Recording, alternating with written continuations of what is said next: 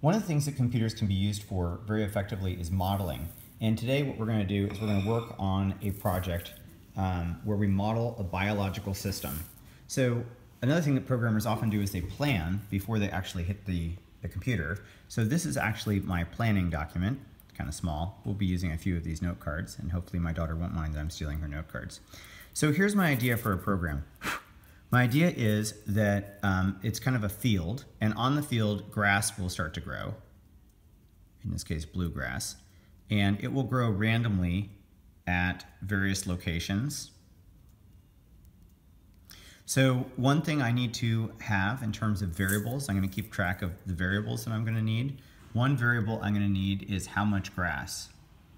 So variables, and I'm going to say grass count. So I'm going to need to keep track of how much grass I have and how much grass I can have. So like max grass too. Because I don't want my field to be flooded with grass. I want it to only have a certain amount of grass. But I want it to sprout randomly.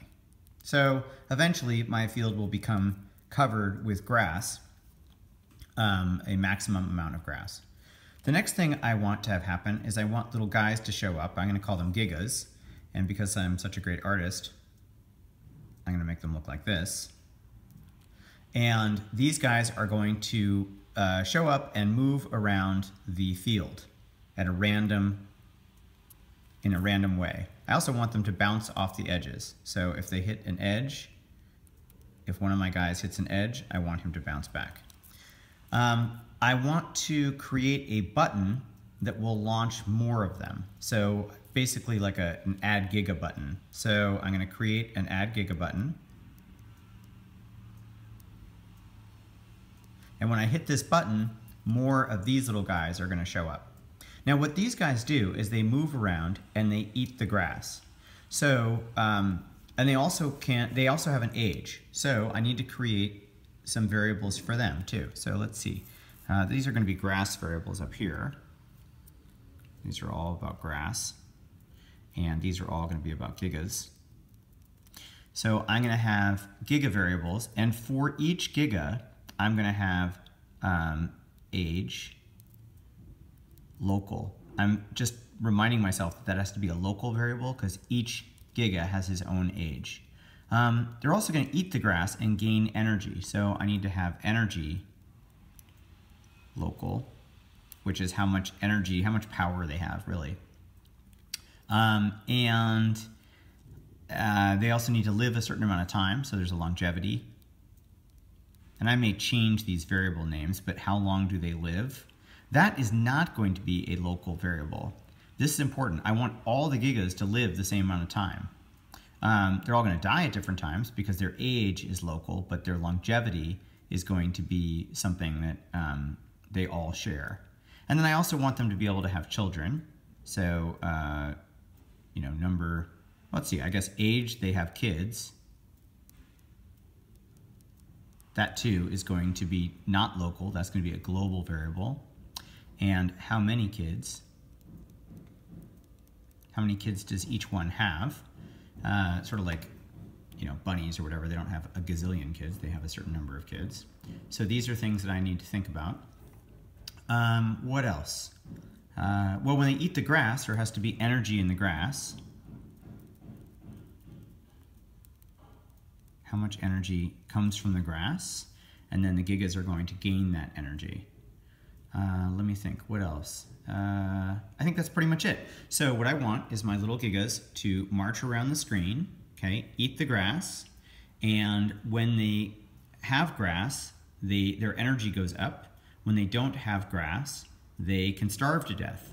So there are a couple of ways that these gigas need to be able to die. One is starvation. So maybe when they're starving, they will say something like, starving, and then they'll die, okay? And then another way that they can die is of old age. Old, and then you'll die. And then the other thing I want them to be able to do is have children, which is how I mentioned how many kids they have. So if they achieve a certain age, I want them to have children. And maybe when they have children, they'll say, parent, yay. It's just that easy being a parent. That's all there is to it. And then when they are a parent, more of the gigas will show up. So this guy just became a parent, so I'm going to make a couple of more gigas just show up. Okay, and maybe let's say that each giga can have 4 children. So I'm going to remind myself of that, write 4 of them. So this kind of became the offspring. Okay. Another thing I want in my program is I want to have a count, sort of like a constant count of grass and a constant count of gigas. So let's see if I've kind of figured this out. Oh, here's another variable I probably need to figure out, which is how fast do these guys move? The faster they move, if they were to move really fast, then they could obviously eat the grass really fast. So for gigas, one of the variables that I need to create, another global variable I think, is giga speed. All right, so I've kind of planned out my program here. I'm going to have grass show up at a certain rate, or actually not necessarily a certain rate, but a max count of them. So I've got how much grass I will have. I have a max grass, and I have energy in grass. They're going to show up at random places. The gigas, they're going to show up when I click this plus button. A new giga will show up, and then they're going to start moving around randomly. They're going to eat the grass, which means the grass can die. All right, so I need to make sure that the grass can actually die. That's sort of my reminder of that. And I guess when some grass dies, new grass will form, as long as it's under the grass count. All right. And my gigas can die too. They can die of old age, they can die of starvation, and they can become parents. And if they become parents, they will have offspring, a certain number of offspring. So I have the age of my gigas, and that's a local variable. Every giga that's created is going to have their own age. The energy that they have currently in storage, and when they're born, they better have a default amount of energy. They can't be at 0 or they'll be instantly dead, right? Longevity is going to be the same for all of them. Age that they have kids can be the same for all of them. How many kids they have is going to be the same for all of them, and how quickly they move. All right, so this is basically my program. Then a few design elements. I want to make sure that this button does all the good stuff that a button should do, like fade in and fade out, and all the things that we've learned about in terms of user interface design. All right, this is my plan of my program, and this will really help me organize my thoughts.